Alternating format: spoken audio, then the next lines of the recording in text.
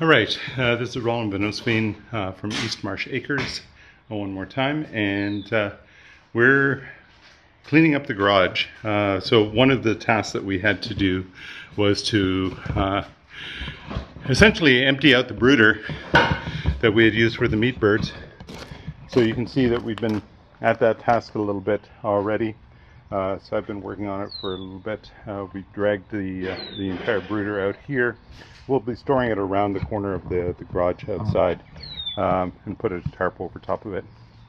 But we're taking all of the compost materials, or the materials that were at the bottom for the bedding for the actual birds themselves, and bringing it over to the composter, which is over there by the main gardens. And I'll show you what that looks like when we get to the composters as well. So I'll just continue on with emptying this, and Patricia is cleaning up all the materials that have accumulated since our building projects and since the work that was done on the inside of the house. So you can see some of the wood over there, some drywall that needs to be cleaned up, etc. The floor needs a fair amount of work, and then I've got a number of projects over there that I've just not gotten to that need to be addressed as well. So you can see the stools that need to be put back together again with some glue. We have ladders that are not our own, and various other pieces that need to be put away, etc. So we'll work on this a little bit today, and I'll put the other camera on, the one that you can see over there. Turn that one on so that it can document our work as we're going along. And then hopefully we get this entire place cleaned up quite a bit. Trisha's been working quite diligently at it already. So we'll keep you informed. Talk to you soon.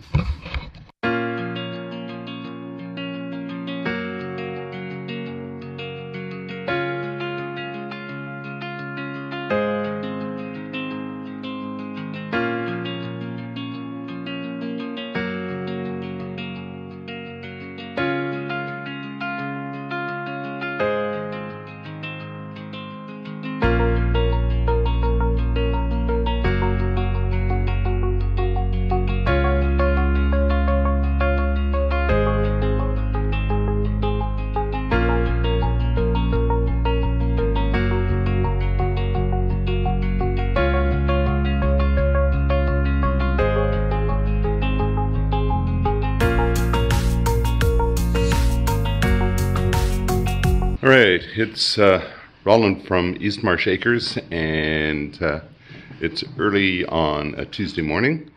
Got to remember to take out the recycling. We're going to be harvesting the meat chickens, putting them into crates to take them away for processing. It's their bad day.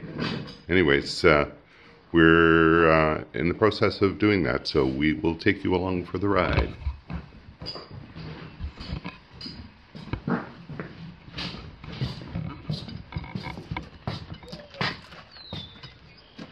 Yeah, it's probably easiest to actually just put them across, but anyways. Yeah, you're probably right. Crates that we picked up from the processing plant yesterday. What? Oh, they're alert now. Right at the door.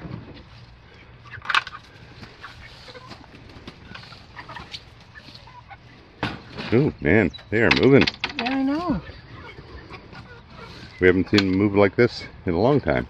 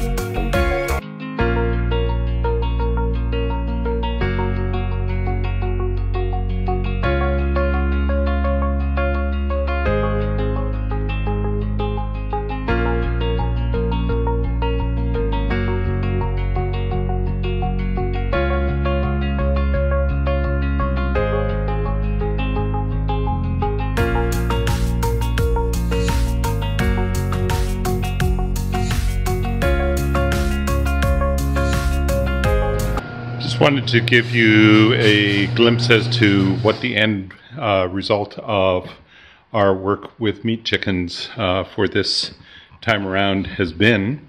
And here we have essentially about 24 of the chickens all dressed and frozen, ready to go in our freezer.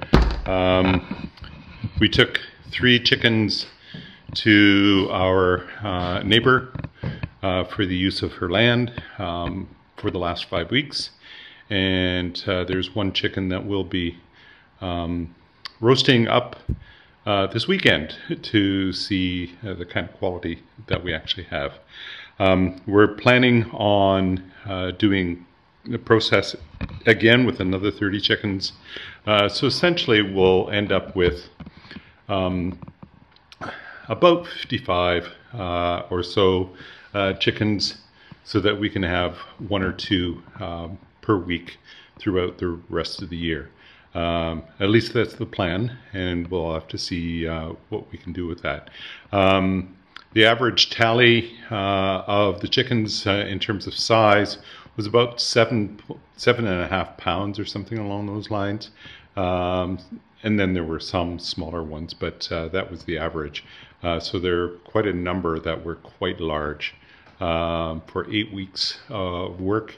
Tricia says that the price tag is somewhere around $2.7 dollars per pound, something along those lines, for pasture-raised chickens. So I think we've done well in terms of not only the price tag, but also in terms of the kind of quality of food that we've actually been able to raise in terms of the meat itself. But let's let the taste tell the tale. So we'll give you a glimpse as to what it's like when we actually get there the weekend. Anyways, now it's off to see if the egg layers are actually getting themselves into bed. I do this check around 9:30 every night, and we just make sure that they're all tucked into the chicken shawl so that they're safe and sound, having a good sleep over the night. We'll talk to you soon. Bye.